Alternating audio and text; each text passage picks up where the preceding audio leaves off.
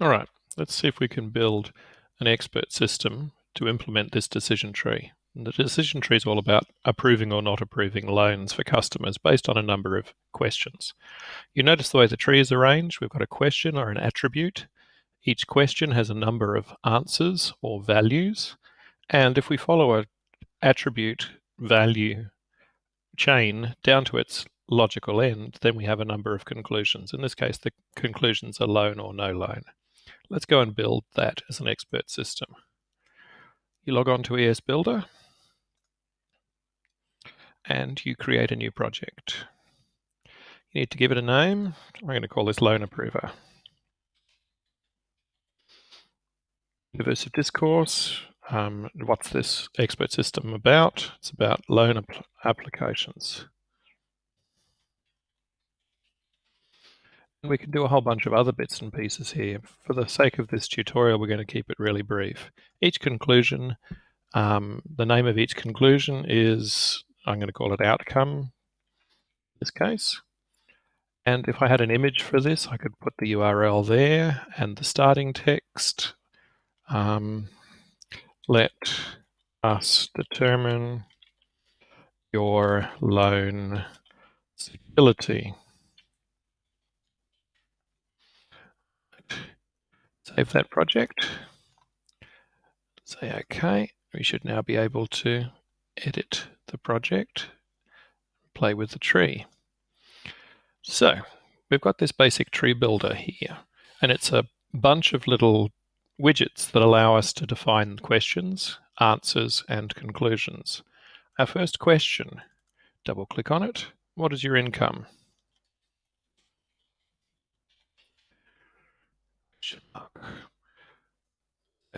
According to our decision tree, there are 3 answers. There's only one here at the moment, but we can click on here and we can add another couple of values. So the first value is less than 30K.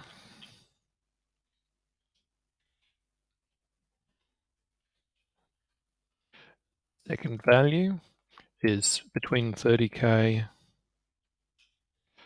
and 70K.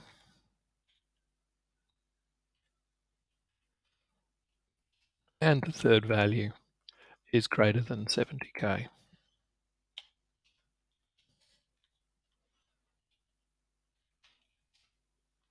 So we've got a question and we've got a bunch of answers here. But if you look at each of these questions, there's a little plus sign mentioned in here as well.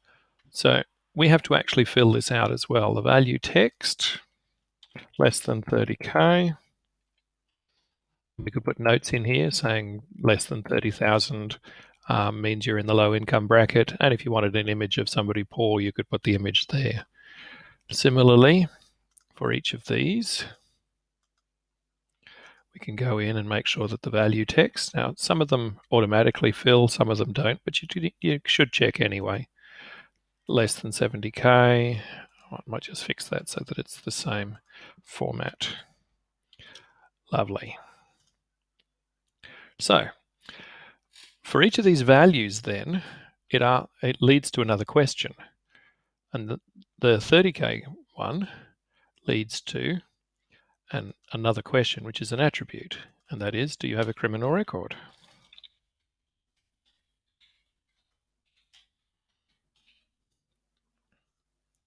Notice, please, it doesn't display all completely. You've got to make sure that that is correct, and you can dig into here and check that it's all correct.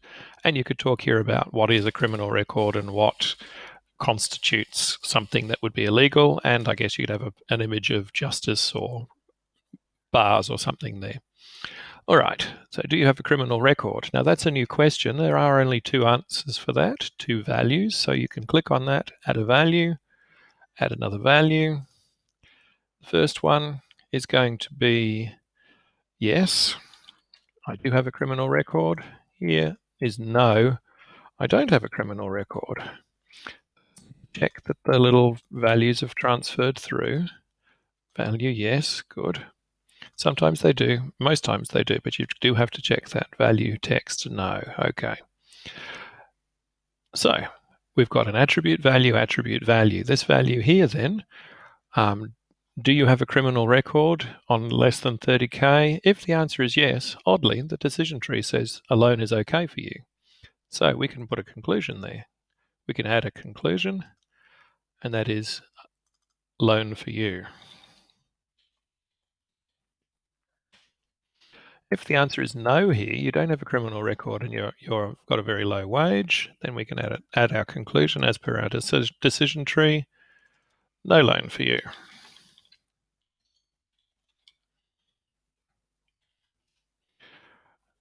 Notice please now this whole branch here, this value hanging off this attribute, has each of its leaves fully resolved. That is, they all lead to a conclusion. Unresolved branches remain noted as I've got a problem here because there's nowhere for the expert system to end up, and we have to always end up at a conclusion. In this instance, oddly, the expert system is going to reuse these conclusions because you'll notice the decision tree is just loan or no loan. We're going to be reusing those as we go down through. Let's do the 30K to 70K. That introduces another question. So we add an attribute, and the attribute is how many years have you been in the current job?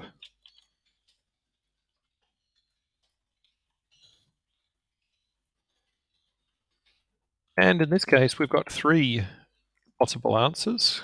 So we can go add value. Notice you can't go from an attribute directly to a conclusion. You've got to go via a value. That's just the way this representation of knowledge works. So how many years in your current job? We'll go less than 1, 1 to 5,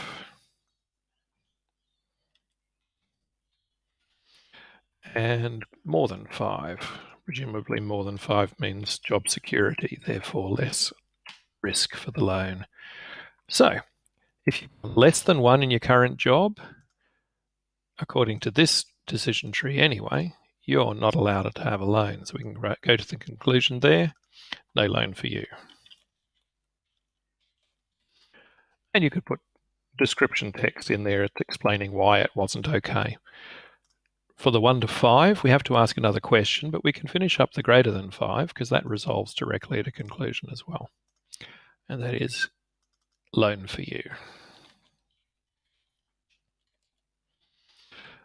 The 1 to 5 involves another attribute. So hanging off this, we're going to add an attribute, another question. The question is, do you make your credit card payments on time?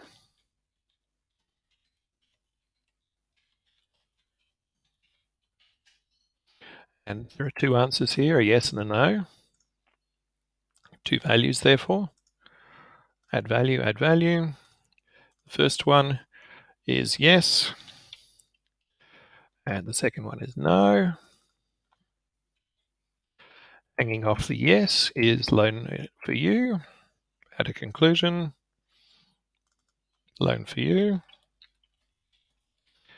Hanging off the no, so you've been in a job for a long time, but you don't pay your credit cards, which means you're a bad credit risk, presumably, which means no loan for you. We've only got 1 branch now that's not resolved, and that has to do with whether you have a criminal record or not, and you're in the 70K. So what is your income? 70K. This is the only unresolved branch now. So we now have to lead from this value to an attribute. And the attribute is, do you have a criminal record?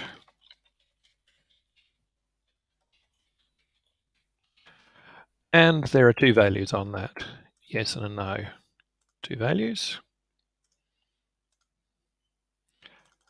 Do yes and no. So in the greater than 70K, if you have a criminal record and you earn more than 70K, according to this decision tree anyway, you're not allowed a loan. I don't quite know why, but I'm just implementing the tree. I'm going to go to my conclusion. No loan for you. Whereas the yes, having a criminal record and being rich, for some reason or other, lets you have a loan. Again, I'm not commenting on the morality of the decision tree, just implementing it as given.